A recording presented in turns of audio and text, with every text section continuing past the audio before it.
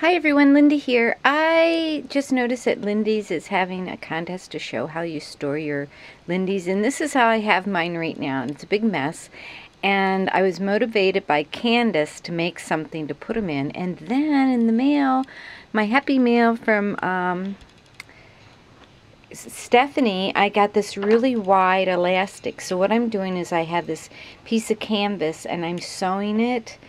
Let's see, I think they're 2 inches apart, the pins are, but the elastic is 2.5 inches. So I'm going to sew that all down the strip, and then I'll show you how I'm going to store my Lindy's. The edges are so raw on here, I decided to use up some of this old seam binding that I have to go around the edges. See, I have quite a collection of it. So I thought, oh, a good use would be to put around the edge of this. Okay, so here it is. I have it all done. I have, let's see, 1, 2, 3, 4, 5 rows with 6 across on this one, and I made 2, and that's hanging on the side of a file cabinet. Now I'm just gonna walk you over here to the other side. This is a big cabinet where I keep my fabrics and stuff, and then I have one on the side of the cabinet here, and this has got mostly like the darker colors, and then the silvers and golds, and the moon shadows, the ones that kind of, the moon shadow ones that kind of change color.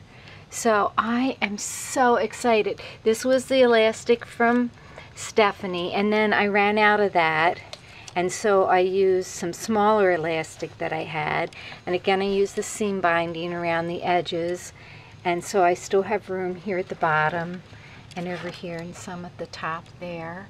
And I'm going to go back over here to this one and see I have my reds, then it goes to yellow and orange and blue, then green, then down here at the bottom is the purples.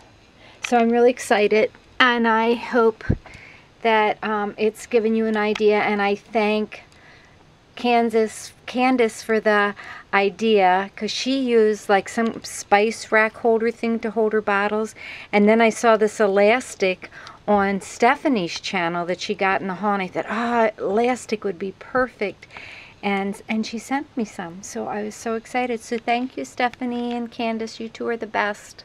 I love this. I am definitely going to be able to use my Lindy's a lot more often.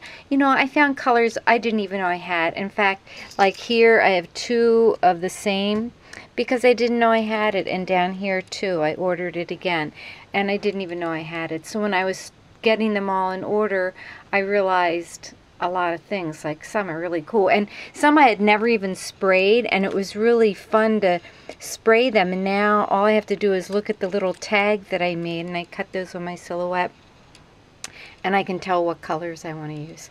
So thank you, girls, and have a great day. Bye bye.